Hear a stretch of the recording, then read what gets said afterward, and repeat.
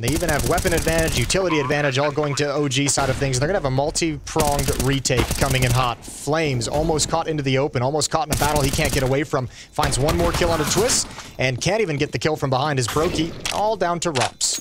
Nexa took that shot with the smoke. He didn't even see where Brokey was. He saved his teammate by just firing right through. Brilliant stuff. ropz out here. I don't know how you could possibly stop this defuse. Just no real shot at it. Needed to get some... Oh! We'll pick up that one. That's interesting. A little bit more time, maybe. He does it again! And finally, Dexter will take him down.